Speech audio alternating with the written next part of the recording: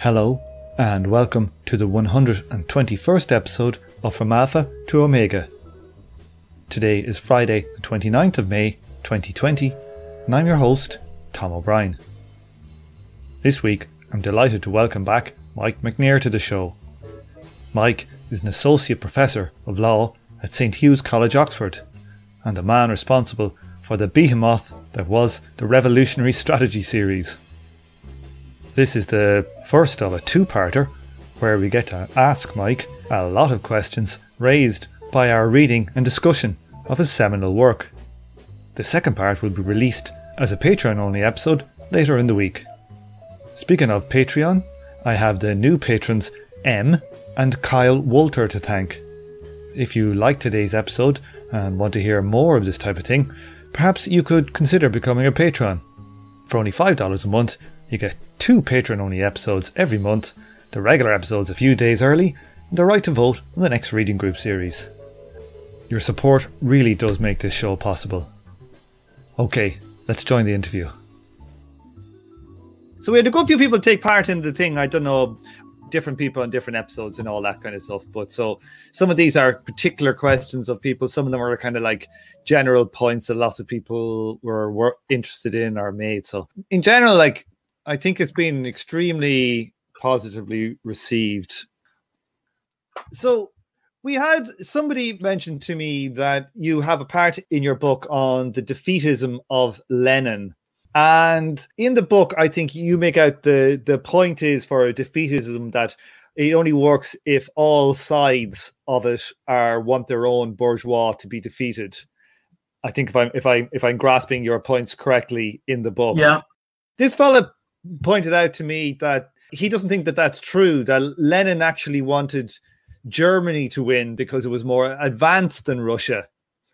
Okay, that's fairly clearly untrue. And the reason why we know that it's untrue is because of Lenin's very public hostility to Parvus, who Parvus did take the view that Germany should win and argued it. I have actually written, and Ben Lewis has also written on Parvus and the Die Glocke group, which was people coming from the left wing of the SPD who advocated for German victory in 1914 and after.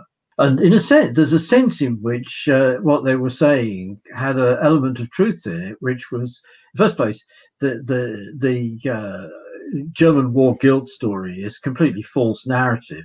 This is the Brits decided in 1905 to go in with the Franco-Russian Entente and embark on encirclement of Germany.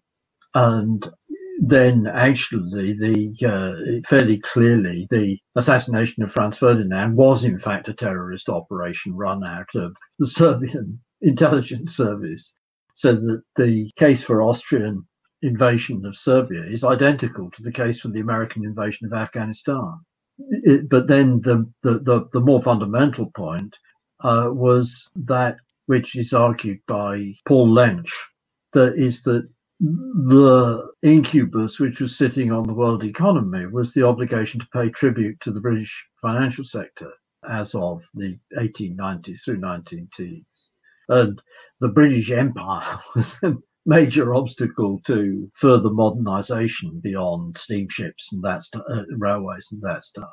What was delusive in the Die Glocke guys was the belief that Germany could defeat the British Empire, so that they bet the future of the workers' movement on the German victory. But that clearly wasn't Lenin's position, precisely because Lenin polemicized in public clearly against this position. Moreover, absolutely refused to allow Parvus back into Russia when the revolution took place, on the basis that he had dirty hands because of the money which he'd taken off the German state for the war operation. So no, I think it's clear. The other side of it, of course, is true. What Hal Draper says, that Lenin's defeatism functioned to draw a sharp line within the anti-war left, rather than actually being practically used as an agitational slogan. However, that's just wrong. Sorry. Okay, Some of these are kind of disjointed, so we're kind of hopping around here. You said at one point in the book that you believe the Stalinist USSR was equivalent to a Ba'athist regime. Some people found that quite hard. Certainly if I said it, what I would have meant was basically it's a nationalist regime. It's a tyrannical nationalist regime. In spite of being a tyrannical nationalist regime, it is a developmental regime, as opposed to if you compare Iraq before the sanctions, before the Iran-Iraq war and sanctions, to Iraq after the American invasion, it's quite clear that Iraq, under the Ba'athist regime, people were better off. The vast majority of people were better off than under the regime imposed by the Americans. And that's true of the Stalinist regime as well, that with the exception of rather small groups of people who have been made better off by the US overthrow of the Soviet state, most people have been made worse off. There is a problem with a large part of the left, which is too willing to buy the Western media narratives of that this is, quote, Saddam Hussein personally, or, quote, Assad personally. This is all about the individual Saddam Hussein, the individual Assad. That's Hollywood. I mean, it's a Hollywood and American New York Times, Washington Post media narrative. As we saw with Iraq, that they sacked everybody who was in any way complicit. And then, of course, you've got no cops, no teachers, no engineers, no et cetera, et cetera, et cetera. This is it here now. I found it. Okay, let me make it big for you here. The USSR under Stalin should be approached as a nationalist Bonapartist regime based on the petty proprietors, like the Brazilian Vargas regime, or in modern times the Iraqi Ba'athist regime, but with rhetoric much further left. This would imply a revolutionary defences policy in some circumstances, like the 1941 German invasion. It would not imply such a policy in the case of an agreement with a neighbouring imperialist power, Germany, to carve up the small states in the locality, Finland, Poland and the Baltic states. My point is, okay, this is the idea that it was necessary to be pro-Soviet in relation to the Hitler-Stalin Pact, which is what Trotsky was arguing in defense of Marxism, on the basis that the Soviet Union would be driven to full Sovietize Eastern Poland, was a political mistake. Because the cost to the working class of that line is global cost to the working class of that line is greater than any advantage which could be gained in Sovietizing Eastern Poland. In addition to which, and this is the other aspect of this story, is, I can't remember the man, Stumbling Colossus, I can't remember the name of the author. In essence, the Hitler-Stalin Pact and the Russian intervention in Russian occupation of Eastern Poland moved the Red Army forward out of its prepared defences and away from its stores and lines of communication, with the result that when the Germans attacked, the Red Army was in a weaker position in its positions, in advanced positions in Eastern Poland, than it would have been if it had stayed in its positions in Western Russia. So this was part of, just as Stalin fucked up the Soviet war effort by killing off the generals, he also fucked up the Soviet war effort by invading Poland. Probably exaggerate that one because the Trotskyists make such a fetish of victoryism in relation to third world opponents of imperialism and victoryism in relation to the Soviet Union that is paradox, because they do that simultaneously with a sort of bizarre level of anti-Sovietism. When you say victoryism, what do you mean by victoryism, Mike? The opposite of defensism, that we have to be for the victory of the Soviet Union in any war. We have to be for the victory of the colonial country, victory to the resistance in Iraq, or the Spartacists say we should fight on the same side as the Taliban.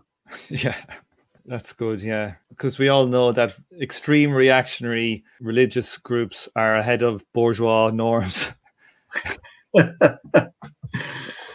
Right. Another point here, let me get this one up here because this is another point from the files. Let me share it again. So this one is from chapter 8, page 144, where basically the question here, Mike, is about where I think you implied in it the military defeat implied the NEP. So that the NEP was a result of the military defeat.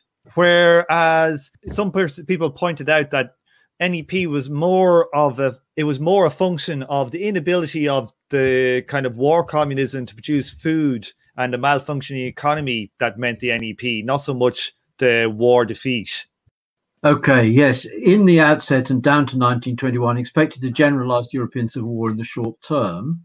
And in the civil war in Russia and the 1920 invasion of Poland, the Russian CP had been willing to ride roughshod over national self-determination to carry the arms of the Red Army to the borders of the former Tsarist Empire. In 1920, they hoped to carry them to the eastern borders of Germany, ready to intervene if the German communists could provide the casus belli. Only military defeat held them back here and in Finland and in the Baltic. By 1921, this policy was effectively over. This fact was signalled both by the retreat in Russia represented by the NEP and the turn to the struggle to win the masses urged by the Communist parties at the Third Congress. And the answer is, in relation to that, they accepted that NEP was a retreat, in spite of the fact that, as Lee has demonstrated, they didn't actually think of war communism as a good thing or a great way forward. It was just running a war economy required this sort of stuff. But they hoped to spread the revolution by force of arms. We've got, in fact, Lenin's speech, I can't remember who it was, Richardson, I think it was, published a translation after it was released after 1991 of Lenin's speech to the party congress after the Polish events. It's perfectly straightforward. They thought that there was a chance of victory in Germany if they could get the Red Army on the German border. And if they had victory in Germany, yes, it's certainly true that the question of relations between the worker state and the peasantry is posed completely differently if what you've got is a large market for food in Germany and a large industrial producer producing tech goods in Germany as part of the worker state project. That's what I'm saying. I'm not saying they wouldn't have shifted away from war communism in the presence of victory, but simply that if they won the war in Poland, the Red Army was on the borders of Germany in 1921. The German communists provide them with a casus belli by the March action, which was, again, the part of it wasn't just the ultra-leftists in Germany, it was also elements of Comintern were going for. Assume they take Germany, it's a whole different ball game. So the context in which I was writing that, however, was the national question. I mean, the other side of this, and I don't think I wrote this in this, but I may have done, look at the Westerners and the Germans, the center element in the German SPD, as opposed to the hard right in the SPD. The center element in the SPD said, we can't take power because the Brits and French will overrun us if we do. The Austrians, we got this very explicitly in Otto Bauer's History of the Austrian Revolution, which is available in bridge translation in English, thought we can't take power because the Italian army will overrun us if we do. Meanwhile, the Italians thought we can't take power because the relationship of forces in Italy isn't good enough. And the Brits, who were sort of supposed to be the guys who were going to deliver, had army mutinies and strikes and soldiers' demonstrations in favour of demobilisation. So that, and actually industrial action by trade unionists against the intervention in Russia. So that, in my understanding, the fact that the social democracy thought European civil war is not on the agenda, we have to think within national terms. The national framework is part of why they didn't achieve power in 1918 to 21. And then, of course, I've said this on a number of occasions, they refused to fight a civil war they could have won in 1918 to 21. That doomed them to fight a civil war they were guaranteed to lose in 1921-23 in Italy, and then string of subsequent right-wing coups, and then 1931 to 33 in Germany, 33 to 34 in Austria. And of course, you wind up with, there is still a European civil war. Mark Mulholland has written about this. There was a lot of killing off of fascist capos and members of the landlord class in 1945-46. But the fetish of thinking the relationship of forces exclusively within a single country meant that they put themselves in an awful position. Yeah, it seems like we're doing a reading group at the moment on the 18th Brumaire. And in that, you see in, I think, in 1850, when they had the elections, that the Social Democrats did well in again. And they did not seek to follow their political momentum with dynamic action. And it seems to be something, well, I suppose it's an easy thing to get wrong, isn't it? When to act and when to hold back. But it certainly seems like all of them were afraid of each other's. At a point like 1918, surely all of the bourgeois regimes were at a very weak point. You know, you're hardly going to get them again in such a weak point. That's right. But I mean, there's a sense in which there's another acute weak point, but of a rather different kind in 1945, 46. You know, Dennis Healey standing up at Labour Party conference saying, "We don't want our army used to suppress the revolution in Italy." Mass communist parties in France and Italy and blah, blah, blah. But then, of course, what the bourgeoisie does in those circumstances is really large-scale organised concessions. And that then poses itself in a very different way. As opposed to 1918-21, the question of power is posed, and it's posed in the form of European civil war and rejection of thinking about everything as happening within the framework of a single country. 1945-48, the way in which the thing is posed is, okay, radical steps are being taken against the old pre-war order, but we need to attack the constitutional order, not just the economic order. Because it doesn't matter how much nationalizations we have massive nationalizations, as long as you've still got corrupt mechanisms of control of elections and of selling and denying justice through the free market in legal services, and the insulation of the army officer corps from political accountability.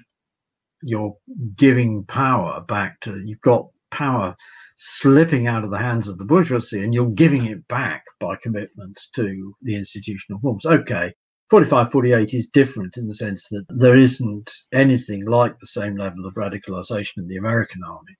Although the question of power is posed in a sense, it's more a question of, okay, we need to think about where we're going, and not either the sort of reenactorism or the take what you can get situation. However, carry on. There's a Trotsky point as well. The Austrian Social Democrats decided that they didn't want to fight a civil war in, I think it was 31 or 32, over the creation of a Bonapartist regime. And so they submitted to having heavy weapons taken away from their militia, rather than saying, you put this guy in as prime minister, we fight. Even demonstratively, you put this guy in as prime minister, we fight, had a potential of making them back off somewhat, not completely, but somewhat. And Trotsky makes the point that this was the moment at which they could have done it. And then they did resist. They had the honor of resisting in 1934, where the German Social Democrats and trade unionists and communists just trooped off to concentration camps without a fight. But by allowing the right wing to build up the head of momentum by putting in this Bonapartist character and not saying this is beyond the limits of what's constitutionally acceptable and we fight. The Curragh Mutiny. The left needed to be willing to do things like the Curragh Mutiny and Carson's volunteers and that sort of stuff. Carson had he had support though by the British, didn't he? He had support from the British Tory party. He didn't have the Liberal Party, who were actually the government at this time, were pretty hostile to all these operations. This was a coup of the Tory party together with the Unionists against it was superseded by the outbreak of the First World War. But if the First World War hadn't broken out, they were making a coup against the Liberal government. the 18th Brumaire, the timing and momentum point, I think is a very important one. This book doesn't talk about that issue almost at all, because in the first place, we aren't actually in acute revolutionary crisis, even though we're in crisis, economic crisis. But in second place, because it's talking about long-term strategy rather than what you do if you've got a mass party and things are fluid and moving one direction or another. Okay. On that point that you just said, some people have said that the language in the book is somewhat voluntarist, as in a lot of the time it's posed in a way like this person made this decision and this person made that decision, and that is the logic of the here's like it's kind of like, you know, these decisions are kind of seem to be nearly primary in your analysis, as opposed to like structure of society / economic stuff at the time. What would you say to that?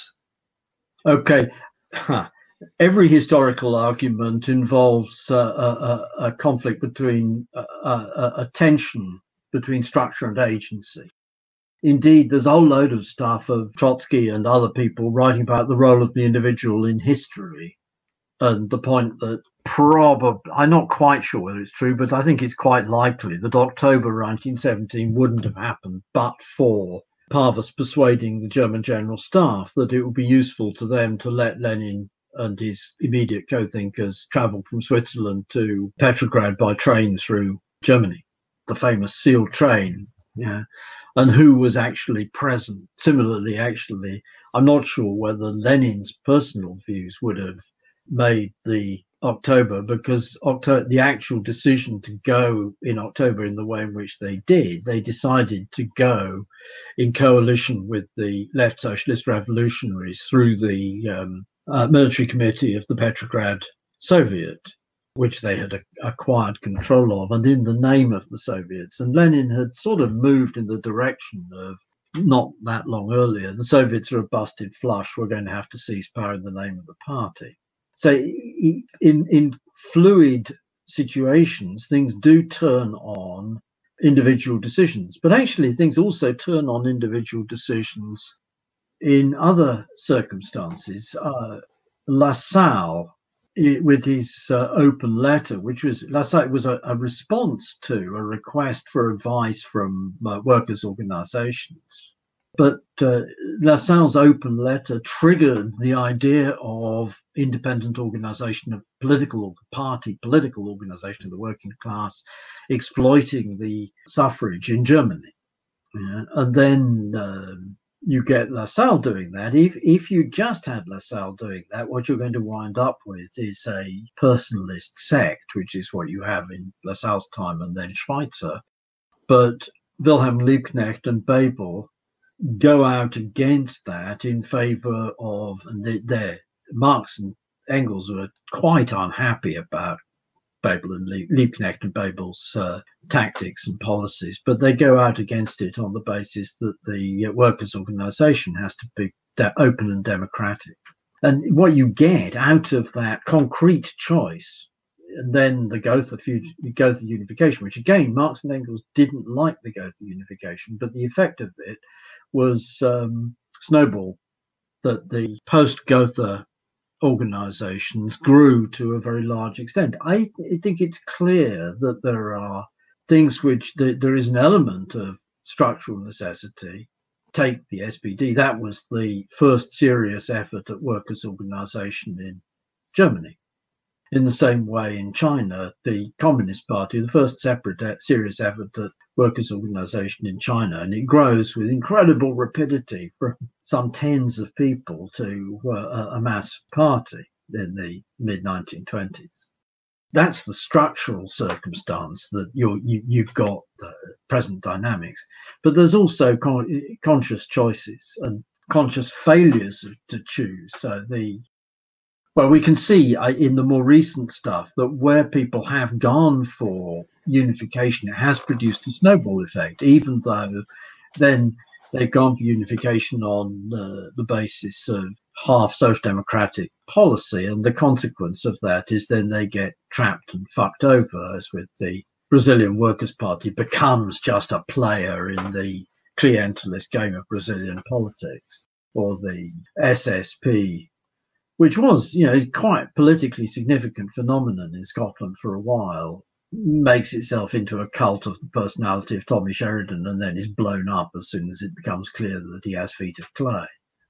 My point is, it's always the case I know people say it's voluntarist, but what the hell do they mean by saying it's voluntarist at one level? Everything involves individual choices, and choices of quite small groups of people, as well as structural dynamics. And it tends to be that the people who say that it's voluntarist are actually just proposing a different voluntarism, which is that if you can actually get people on the streets out on strike, etc., they will automatically radicalize. I think that's clearly untrue. Okay, let's head for another one here. Okay, this is kind of a kind of related point, was that there was a criticism, Mike, that the primary focus, obviously in the book, is on political strategy, and it's kind of isolated from analyzing social context, and it kind of operates on purely at a political logical level. How is that the case? It's certainly the case that I don't write about the evolution of the economy. So here, let me say it like this, maybe a bit like that, like on some level, like trying to put it into the kind of context. Like, we have this idea of what is a good strategy for a commie party of some sort, or a socialist party, whatever we want to call it. The overall tenet of the book is you don't go into government, you build up your forces at a European level, try and infiltrate the army and the armed forces, blah, blah, blah. But it doesn't talk about what are the social conditions that allow this to happen, or why these social maybe conditions do or don't exist right now. Trying to put it into that kind of a social context. You know what I mean? Yeah. Well, I take it. I haven't argued it at great lengths, but I have argued it elsewhere. Yeah, I take it that capitalism is in decline. I don't say that it's immediately in crisis, but that it's in decline, and that in consequence of capitalism being in decline, the question of the working class taking political power is posed, and that it's posed in a structural sense, not merely in a sense of not merely in an epochal sense. So what do you mean by that? Okay. There is a sense in which where we are is like the situation of bourgeois revolutionaries between the failure of the Italian city-states in the 14th century and the victory of the Dutch in the 80 Years' War, 1568 to 1648, and the creation of institutional forms throughout this period, and going on actually until after 1688, 1689, the literature and the consciousness is dominated by the idea that republicanism can't possibly work. You need monarchism, because republicanism will inevitably turn into cliques and oppression, and the sinister Council of Ten in Venice, and the sinister operations of the urban aristocracies of late medieval Italy. We've got that expressed in Shakespeare's plays, in the Jacobean plays. In a late one is the play Venice Preserved, which is almost a Romana Clef caricature of the Whigs as sinister Venetian aristocrats. That's the opposition of sinister Venetian aristocrats. So there's a sense in which that we're in that sort of situation where, in our case, working class attempted to take power. It failed. The Soviet experience failed. And we keep on, the bourgeoisie, just as the feudal classes, the church and the aristocracy kept on going on and on and on about the worthlessness of Italian city-states, until the point at which the bourgeoisie came up with actual functioning political institutions, particularly the ones after the British state after 1688. We are, in a sense, in that sort of situation. But at the same time, it isn't at the level of the question of the bourgeoisie taking power was in a sense posed from the first Italian, when the Italian communes first emerged in the 12th century. You could imagine, and people did in the 1200s, as a period of time in which the opposition to Henry III characterized themselves as, quote, the commune of all England. You know, that they're imagining themselves in the sense of an autonomous urban government. But we're not in that sense of it's so far down the road that it's a purely speculative phenomenon. It's that we are in a situation where capitalism is in decline. We can see that it can't solve, in essence, that the forces of production have outgrown the order of production and have turned into forces of destruction. That's very clear in the global warming stuff, but also actually very clear in the pandemic, but also actually very clear in the endless proxy wars which are going on in third world countries and spreading now into Southeast and Eastern Europe. So it's not just in the third world proper. So the question of doing something differently from capitalism is clearly posed. Secondly, the working class, the question of the politics of the working class is plainly posed, is reflected in the fact that we've seen now the late 90s Battle of Seattle, globalization movement, and then Occupy, and it's just flash in the pan. At the same time, we've seen more solid, but at the same time, at the end of the day, defeated movements in the form of Corbynism in this country, Sanders movement and the rise of the DSA in the United States. Syriza, as I say, for all defeated and turns out hopeless, but that the idea of a workers' party, the idea of a Labour Party, remains something which can, I don't say will, but can create conditions for organising on a more extensive scale. And we need conditions for organising on a more extensive scale, because the question, if we're going to overthrow capitalism, we have to have some method of decision making other than the market. Capitalism, the market regime, is driving us deeper in the shit. We need some alternative method of organisation. In order to get that alternative method of organisation, we need movement in the direction of cooperation. And that movement in the direction of cooperation is something which the working class is driven to do by virtue of its need for trade unions, its need for tenants associations, its need for cooperatives, its need for working class political parties. So that the context of this stuff is there is an underlying dynamic which is reflected in things, a series of attempts which have been defeated in different ways. COSATU in South Africa in the 1980s, the miners' strike in the 1980s, the Brazilian Workers' Party, which I've referred to before, as well as the things which have happened more recently.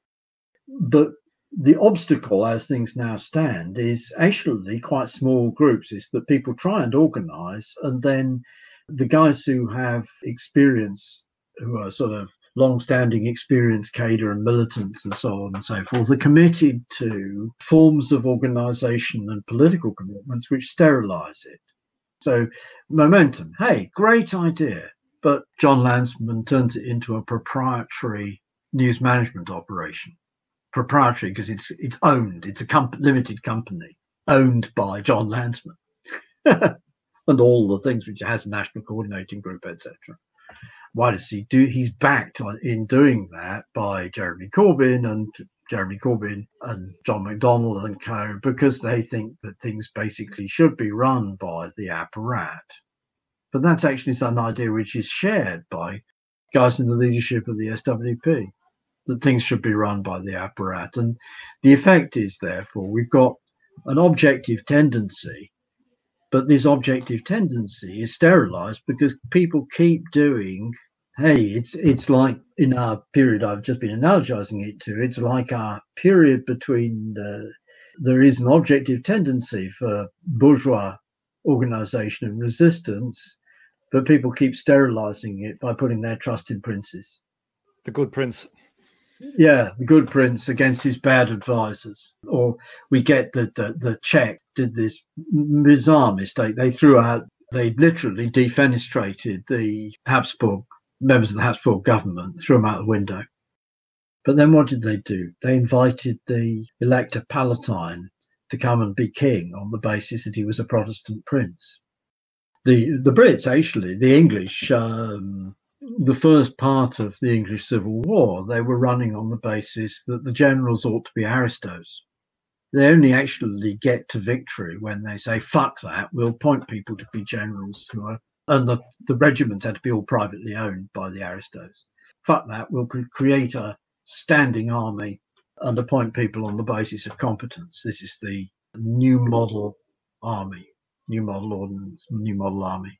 Self-denying ordinance, they excluded most parliamentarians from the officer corps. So in a sense, we need to do something analogous. We need to actually break with the way in which we're doing things. So a kind of riposte to that then, Mike, would be like what we saw with how the Labour Party, say, emerged. They emerged out of kind of social organising as opposed to political organising. You know, they came from the trade union movement, etc., etc. And that's at most a half truth. Yeah, what we've got is at the time when the Labour Party emerged, we've got the trade unions deeply embedded in the Liberal Party, just the same as the American trade unions are utterly committed to the US Democratic Party. And the left groups, the Independent Labour Party, which is a Christian socialist organisation of about 14,000, and the Social Democratic Federation, which is a Marxist, is generally characterised as a sect, but it's actually rather deeper and more substantial than that, with something around 8,000 to 9,000, start winning elections in local government, not primarily in Parliament, but they start winning elections in local government. At the same time, you start getting people agitating for a broader Labour Party in the trade unions, and especially in the rail union. Okay, there's an overlap between the guys who are agitating, the people in the ILP and in the SDF who are part of the agitation for a broader Labour Party. There's also actually going there, along with the Fabians, who are at the end of the day are the people who actually form the political ideology of the Labour Party, the Fabian Society, are advocates of, what's called in Germany Kathedersozialismus, professorial socialism. It's odd for me to say that because I actually hold an academic job. But the Kathedersozialists were nationalists who advocated greater state intervention in the national interest. And in essence, the Fabians, Shaw, the Webbs, and H.G. Wells, and so on and so forth, had that character. So when the decision to launch the Labour Party is a response to the fact that you do actually get some people elected as Liberal Labour MPs. But the decision to launch the Labour Party as an organisation is a response to the fact that the trade union bureaucracy is losing control, both in the sense that there's an agitation among its own members in favour of a Labour Party, but also, and more, I think, immediately, that the left groups are winning elections in local government, and there's a risk that the result will be the emergence of a German-style or French-style party, which won't have the same friendly relations with the Liberals. Now, of course, once the Labour Party is launched, it continues to be the case that the Labour MPs vote with the Liberal Party on everything except social questions. So the pre-war Labour MPs are, in essence, they're half in, half out of the Liberal Party. So I just think that it starts with social organising. Yes, social organising is necessary. I'm not saying social organising is not necessary.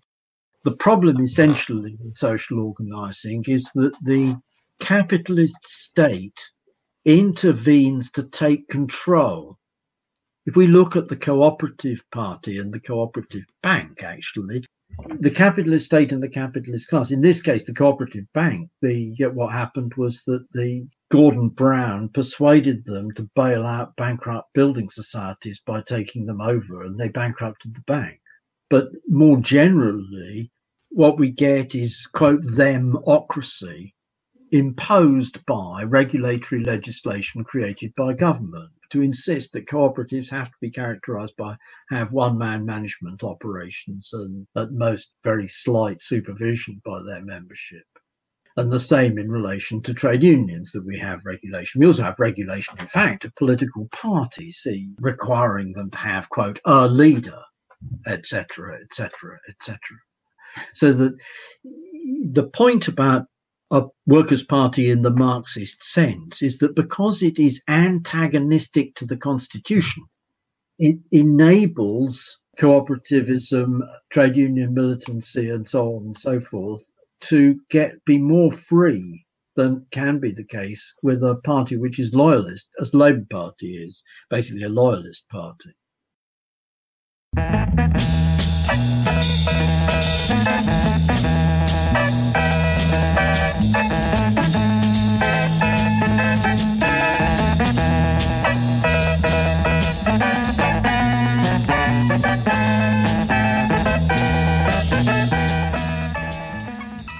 On this episode, you heard the theme tune The Order of the Pharaonic Jesters and Night of the Purple Moon by Sun Ra and his orchestra.